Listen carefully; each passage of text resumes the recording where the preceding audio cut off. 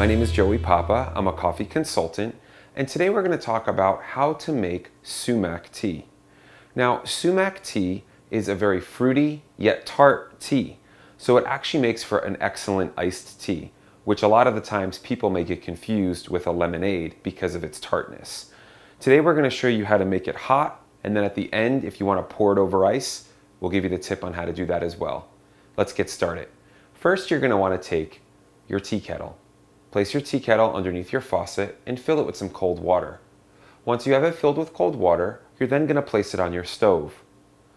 Once it's on your stove, you're going to turn your stove on high, allowing the water time to heat up. Once it comes to a complete boil, you're then going to turn off the heat and remove it from the stove.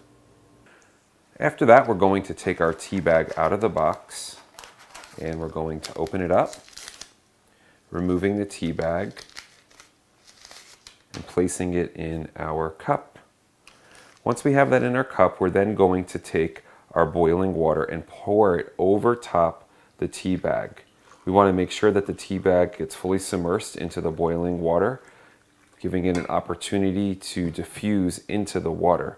Now remember, this is an herbal tea, so it's going to need to stay in the water for about a few minutes of time there. You're just going to bob that up and down, allowing the water to go in and out of the tea bag. And then once you've done that a few times, you can let that tea bag sit in the hot water, which is also called steeping.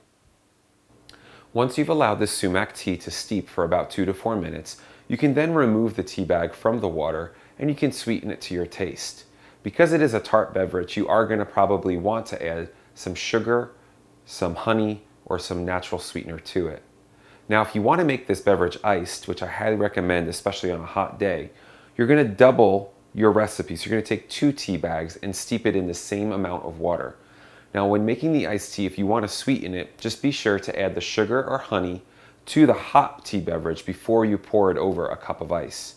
This will make double the amount, obviously, because it's a concentrated form using the 2 tea bags. So you can enjoy 2 cups of iced tea by brewing the double tea bag in your hot water.